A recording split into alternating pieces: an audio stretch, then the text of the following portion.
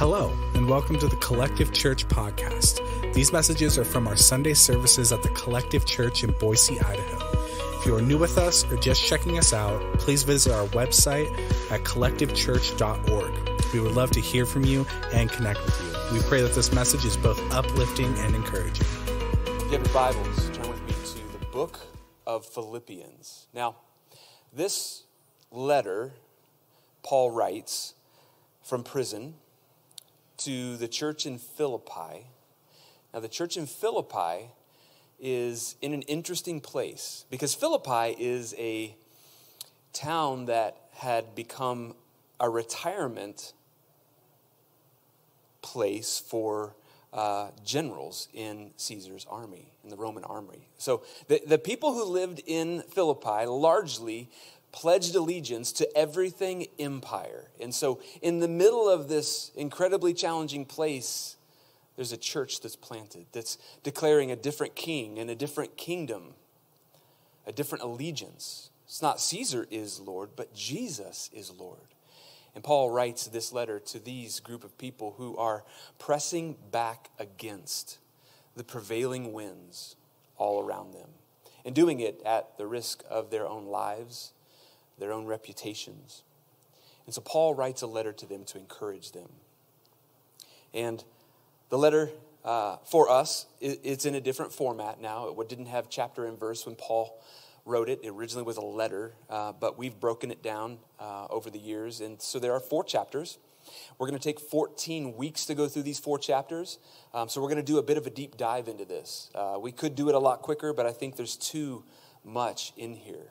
Now, the series title is Unfinished.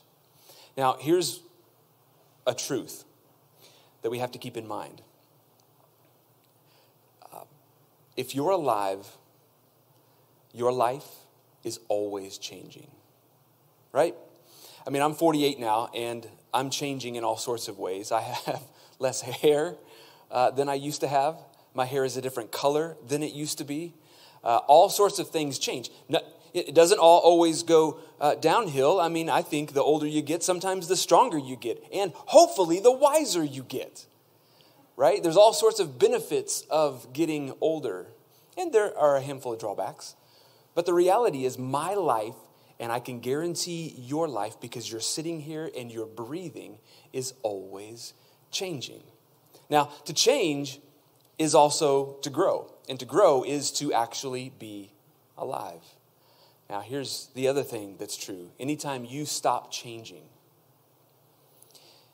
you stop growing. And when you stop growing, you start dying.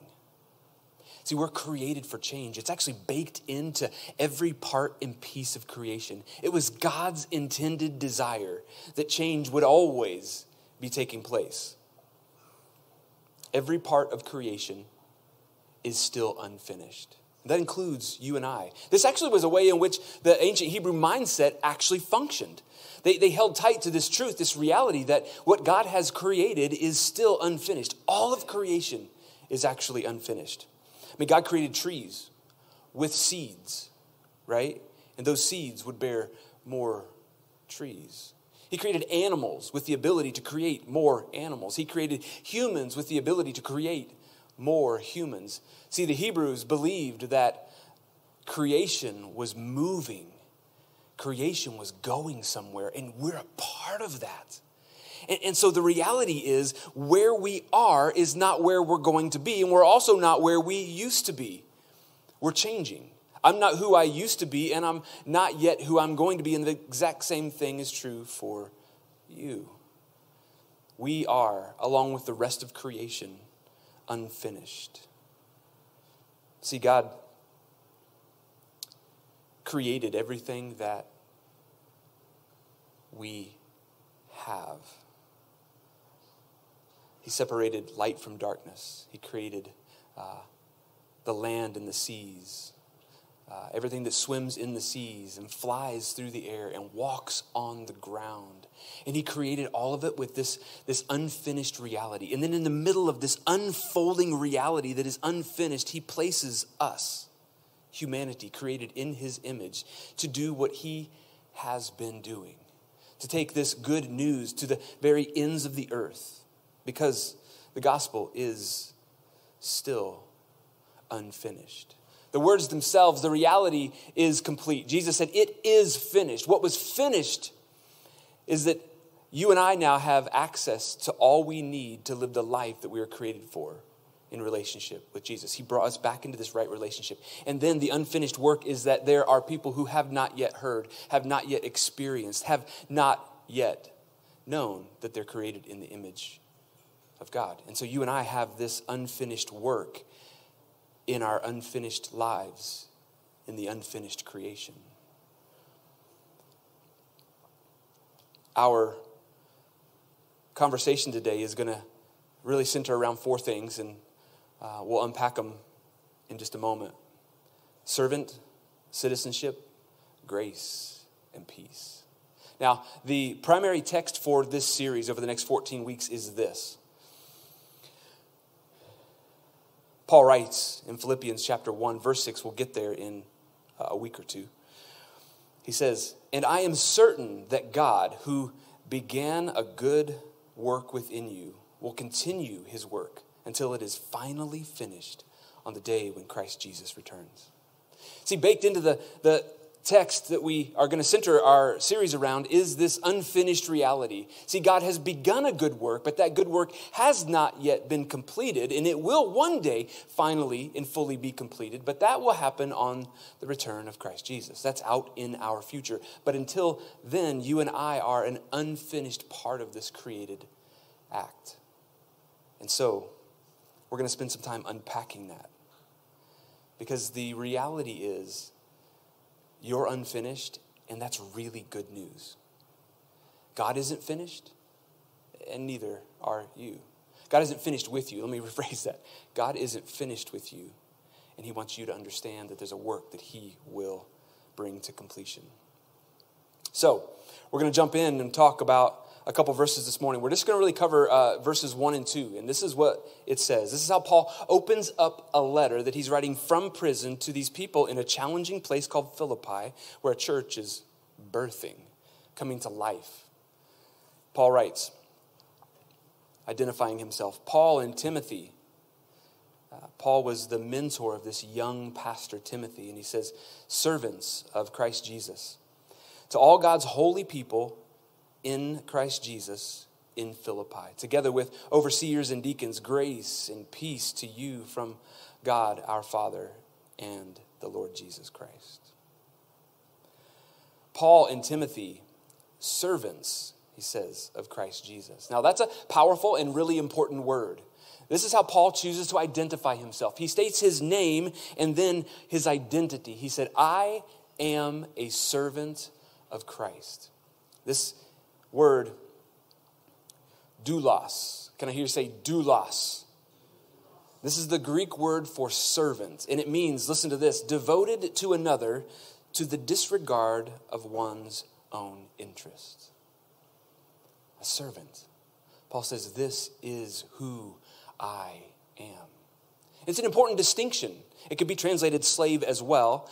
Paul is declaring this at the opening of this letter to remind the people who are going to read it who he is, who he's committed to, and what they can expect. Devoted to another to the disregard of one's own interest. See, Paul understands this full well, right? He's in prison. He's in prison not because of anything other than being a servant of Christ Jesus. He's declaring this good news that is different than the Pax Romana, the Roman good news that is pervasive in the places he's going. Paul's declaring this gospel, this good news, and in the middle of declaring it, he finds himself in prison. But he finds himself in prison over and over and over again. This isn't the first time, and it won't be the last time for Paul. Paul's chosen to identify himself this way. See, to be a servant of Jesus, it can be difficult, it can be dangerous, it can be challenging, and it can certainly be uncomfortable. And here's what I feel like I've discovered in my fellowship of Jesus. is that anytime I find myself with the absence of difficulty or dangerous situations or challenging or uncomfortable conversations, what I've realized is I've stopped exercising my faith. I've stopped living in this sort of risky obedience and trusting God in radical sorts of ways. When I don't find that there is a measure of difficulty and danger and challenge and discomfort, that I've chosen to kind of hide myself away and live in a space where I feel safe. But the reality is, according to Paul and certainly according to Jesus, more importantly, that the life we live in will have trouble. And I love that Jesus said, but listen, I want you to understand that just because trouble is there doesn't mean that you lose heart. He said, I want you to take heart because I have overcome the world.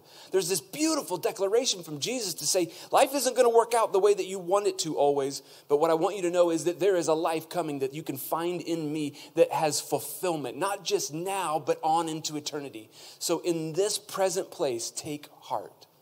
I've overcome the world. Paul says, I serve Jesus. And he didn't serve Jesus because he had no other choice, no other option. He served Jesus because he had discovered that that's where true life actually came from. He pursued it in all sorts of different ways. Paul says, I'm the Pharisee of Pharisees. I've gone as far as I can go. I'm at basically the top of the food chain. And still there's this measure of dissatisfaction that is woven into my life, and I can't figure it out. Education didn't do it. Money didn't do it. Relationships didn't do it. And it wasn't until he was face to face with Jesus that he found the peace and the grace that he had searched for his entire life. And he said, because of that grace and peace, I will serve you fully and completely. And that's what he did. So servant. And we'll get back to these first two at the end. And then next, citizenship. Paul, in the introduction of this letter, says, servants of Christ Jesus, to all God's holy people, listen to this, in Christ Jesus, in Philippi.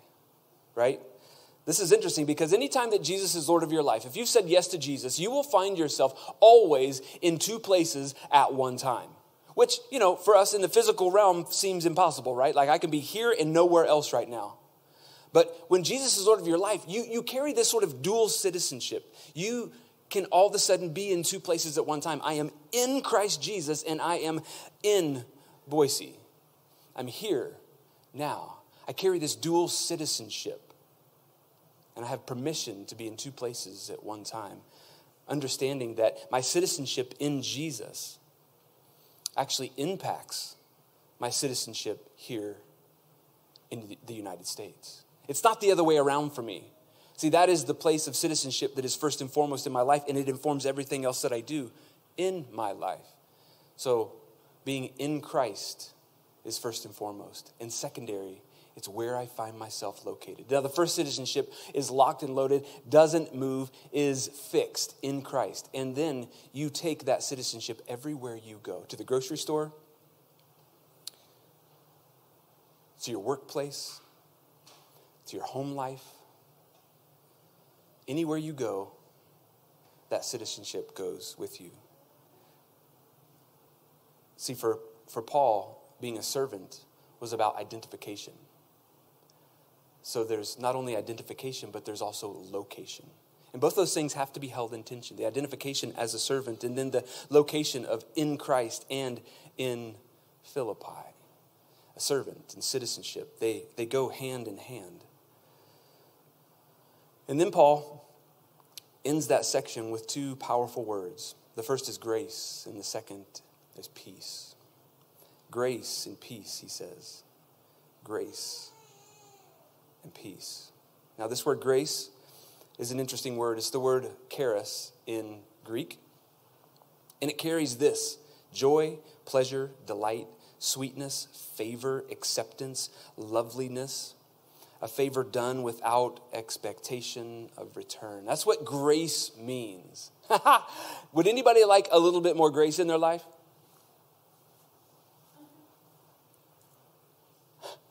I want a whole lot more of that in my life.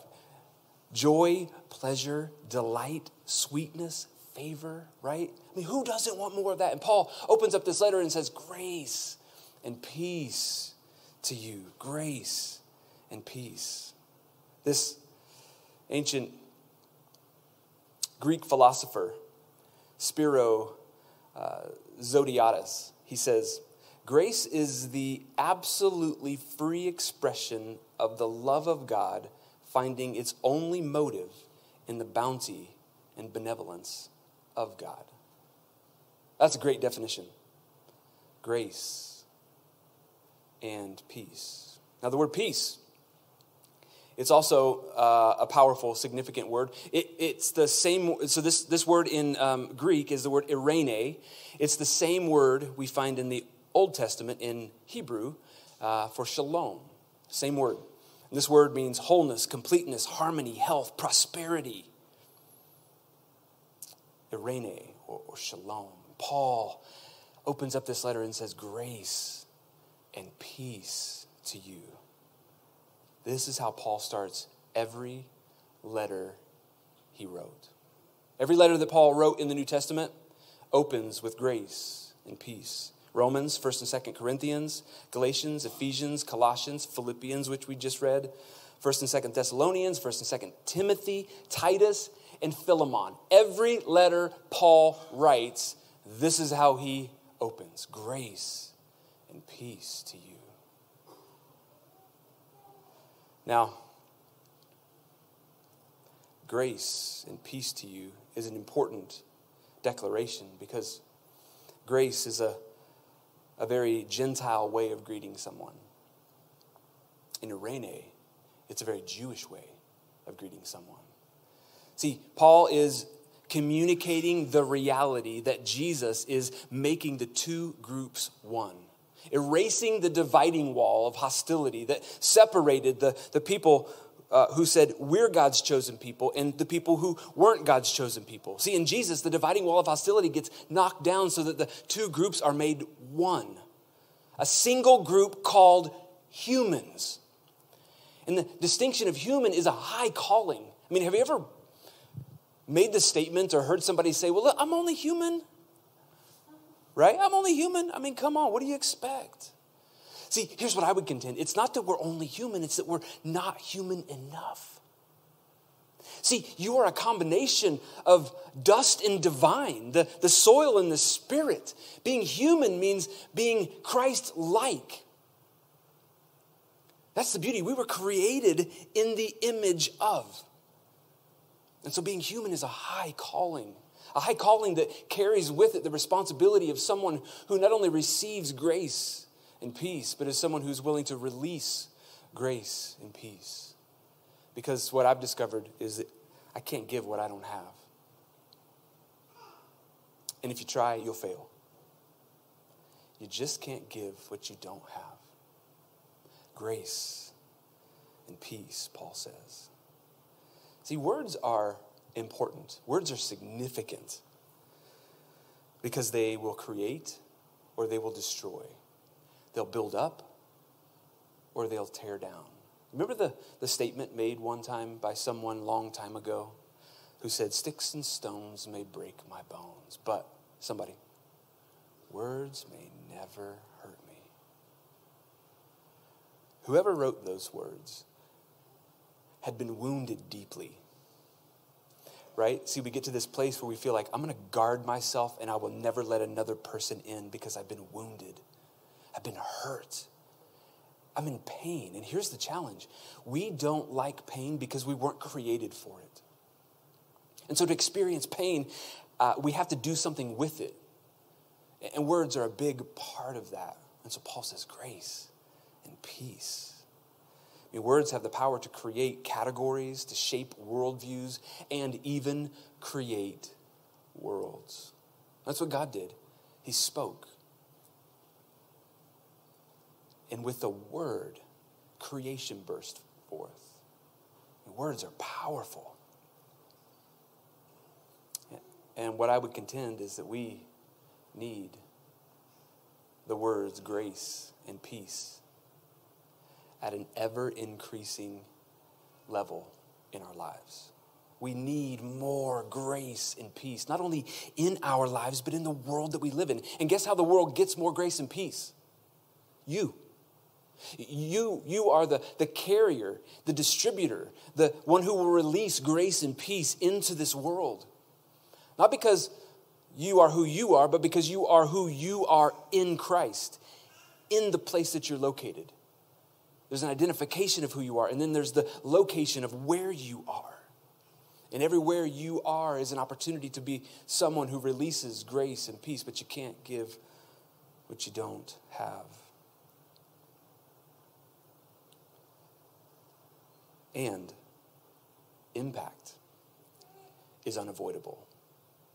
And what I mean by impact is influence or a mark in this world. There's no way for you to avoid having impact or influence in this world. Now, you are responsible for what kind of impact and what kind of mark gets left, but one being left isn't an option. You will leave a mark in this world. You will have impact and influence in this world, but your impact is determined by what you allow to influence you most. Right? Whatever you allow to influence you most will have a direct influence on the impact that you have. So I wonder how often we spend time thinking about what influences my life most. There's lots of categories. It could be Fox News. It could be CNN. Right? It could be YouTube. Right? It could be your neighbor. It could be your kids or your spouse or your coworkers, your friends. There's a lot of things that influence our life. And being influenced is also unavoidable. But what influences your life most will determine the impact that you have. What influences your life most in this season as you sit here today? It's important to be able to answer the question, because if I would say it isn't the grace and peace of Jesus, first and foremost, we might want to figure out what's holding that top spot and begin to shift and reorganize things in a way that creates the greatest impact we can possibly have. Back in Acts chapter 20, we just finished the book of Acts. But in Acts chapter 20, it says this. This is Paul now. Now, compelled by the Spirit, I am going to Jerusalem, not knowing what will happen to me there. I only know that in every city, the Holy Spirit warns me that prison and hardship are facing me. We talked about this a couple weeks ago. Like, how many of us wouldn't have stayed right where he was? Really? Prison and hardship await me in every city where I'm headed? Every, you know what the word every is in Greek? Every. Without exclusion. Every place he's going to go is going to be hard. And prison awaits him. But listen to this. However, I consider my life worth nothing to me. My only aim is to finish the race and complete the task the Lord Jesus has given me. And then he says, this is the task. I'm going to tell you right what it is. The task of testifying to the good news of God's grace. He said, this is my task. I have to let people know how good this is. I mean, it's easy for me to sacrifice enough to get what I want. And I bet it is for you too. But it's a whole different thing and requires a whole lot more to sacrifice enough to get what God wants to give us. To follow him wholeheartedly, recklessly almost, if I can say it that way, with an abandonment. And this is what Paul is doing. See, Paul's willing to sacrifice enough to get what God wants to give him, to complete the race, to finish the task set before him. This task of, he says, testifying. This is a powerful word, testify. And it's the word that we get our English word martyr from. When Jesus, at the beginning of Acts, says, you will be my witnesses in Jerusalem and all Judea and Samaria and to the ends of the earth. This is the word he uses you will be my witnesses. You will testify. And it means to give information, to bring to light, to confirm. Testify of the grace and peace of Jesus. I mean, how good is this grace and peace, right? Let me give you an example of how good this grace and peace is. At the very end of Jesus' life, this is out of Luke chapter 22, it says this: when they came to the place called the Skull, they crucified him there, along with the criminals, one on his right and the other on his left. And Jesus said, Father, I want you to think about this for a moment. Just think about this. Jesus is hanging on a cross, innocent of every accusation, spotless, blameless. This is the task for which he had come to finish. And hanging there, being ridiculed, he utters these words: Father, forgive them, for they do not know what they are doing. So he utters these words, and then if he looks down, they were dividing up his clothes by casting lots. I mean, any last bit of dignity is gone. And there he hangs and says, Father, forgive them. And that's how good this grace and peace is. It's that good. Who are the them that Jesus is praying for? Well, it's all those who arrested him, accused him, abandoned him, rejected him, spat on him, beat him, and nailed him to the cross. Every single one of them. Father, forgive them. See, forgiveness flows from the place of grace, and peace is the result of that. Forgiveness flows from grace, and peace is the result. I mean, how do you know if you've forgiven someone? How can you know? Well, I said it. I think the surest way for us to know we've forgiven someone is that you have peace. There's a peace that's present in your life. You aren't saying, I forgive you, and secretly cursing them under your breath. You're free. That's what happens when peace shows up. You're free. I mean, how do you know if you've been forgiven? There's also a peace that you receive. Because one of two things will happen in our lives. We will either be captivated by Jesus, or we will be held captive by something or someone else in our life. There's only two options. We'll be captivated by the one in whose image we are created, or we'll be held captive to something or someone else. And the something or someone else really wants to steal, kill, and destroy the life that you were created to live. I mean, here's what I'm wondering. What if, before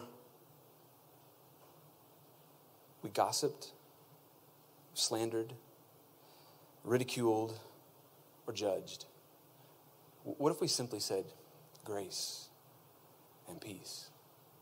Grace and peace. Grace and peace to you. Those are not easy words to say,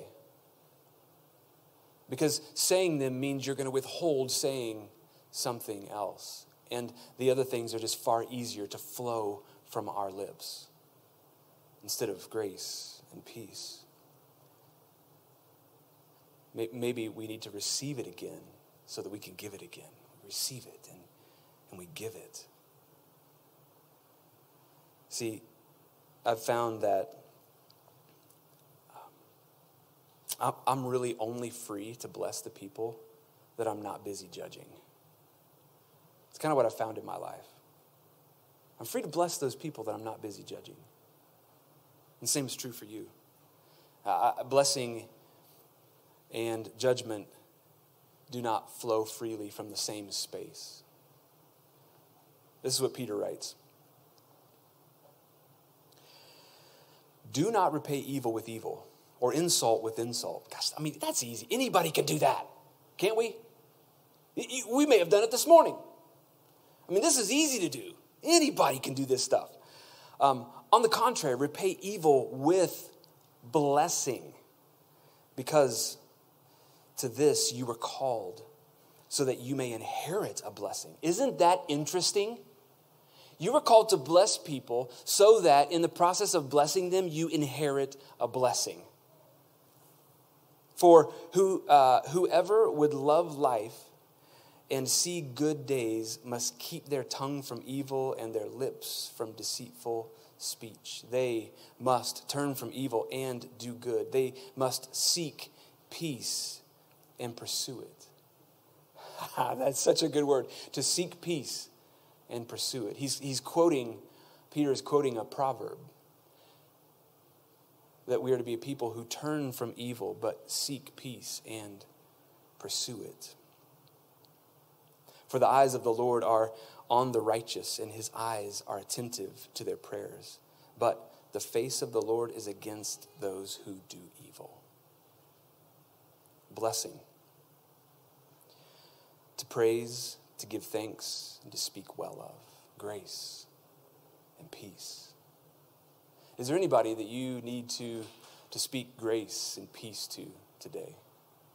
Is there a moment maybe you've held on to and you feel like, gosh, I want to forgive them, but if I forgive them, it means I condone what they've done to me. It means I justify their actions. It means I have to forget it. No. To forgive them means to release them so that you have peace. To speak grace and peace to them so that you find freedom. Hanging from the cross, Jesus gave us permission. Father, forgive them, because they're going to need to forgive other people. And they're going to need to do this through grace and peace. See, this is the way of Jesus. The way of Jesus is always about absorbing evil, not perpetuating it. Always. The way of Jesus, it transforms the pain of this world from destructive impulse into creative power. You understand that? That's what the way of Jesus does. It transforms our destructive impulse into creative power, but we have to be a willing participant in that. Be willing to absorb that pain rather than pass it on. Passing it on is what makes most sense, doesn't it? I mean, it makes most logical sense. Well, I was hurt, so it's my turn then to produce the pain.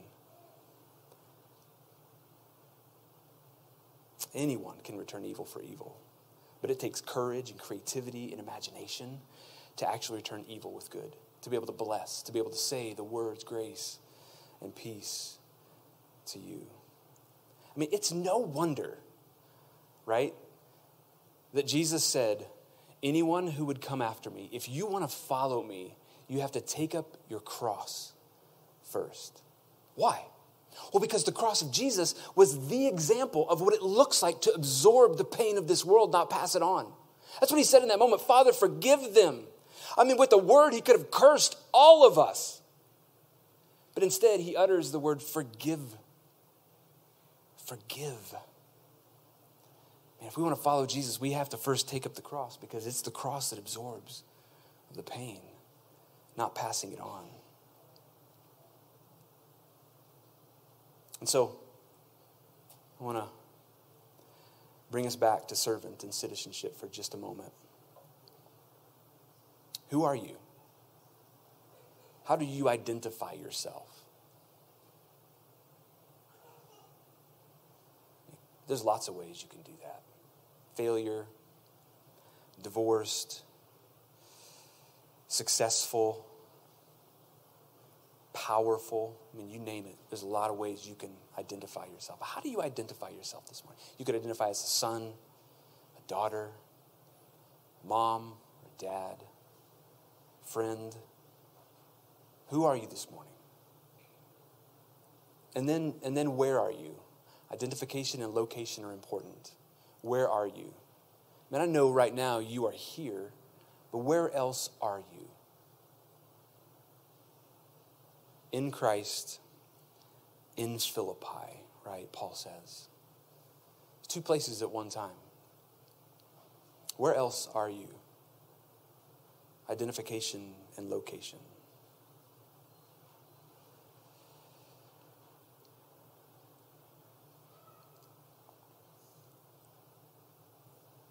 Here's what it says in chapter 2. In your relationships with one another, we'll get here in several weeks. In your relationships with one another, have the same mindset as Christ Jesus.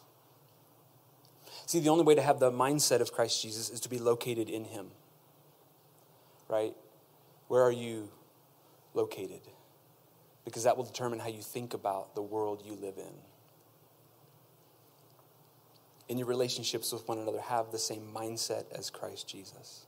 You've been given the mindset. Another way to translate it is attitude of Jesus. But guess what happens? You have to use it. You have to put it into practice. You have to choose in that moment where you've been wronged and the desire is to wrong in return. You've experienced pain and the desire is to pass that pain on. You have to use the mind of Christ and actually choose grace and peace. Receive it and then release it. I love this. Paul goes on to write, right after this, have the same mindset as Christ Jesus, who, being in very nature God, did not consider equality with God something to be used to his own advantage. Rather, he made himself nothing by taking the very nature of a what? A servant. That's the same word Paul uses to describe himself. Very nature of a servant. Being made in human likeness and being found in appearance as a man, he humbled himself by becoming obedient to death, even death on a cross. If anyone would come after me, they must deny themselves, take up their cross, Jesus says. See, here's what happens. You can't wear the crown unless you carry the cross. And you were created to wear a crown. You're a son or a daughter of the King.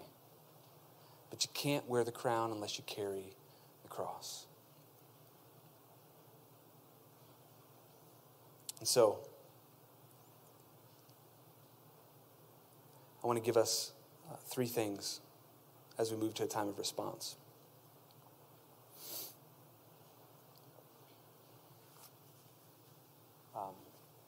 After being alive for 48 years, most of which I remember, and the second half of my life being in pursuit of Jesus, this is what I've discovered, that I have a tendency to look a whole lot more like Jesus the more my life is in service to those around me. Paul says, I'm a servant. I'm a servant. That's how I identify myself. Of Christ Jesus. And see, when you're a servant to Christ Jesus, guess what? You're free to live in this place of humility that sacrificially serves those around you. You're free to do that. The more I look like Jesus, the more I serve those around me. Because here's the converse of that. The more you live for yourself, the less you can live with yourself. That's also what I've discovered, because I've tried that too. The more you live for yourself, the less you can live with yourself. And so, here are the 3 things. First, I'm not going to unpack these. We're going to move to a time of response. The first is humility. Humility lets loose of control and allows you to live free to serve from this place of security. And then honor. Honor is this currency of the kingdom because it acknowledges that the other person's worth and value, they're worthy to be served and valued. That's what honor does. It acknowledges that in the other person, their worth and their value. And then hope, humility, honor, and hope. Hope is the joyful expectation of a victorious outcome.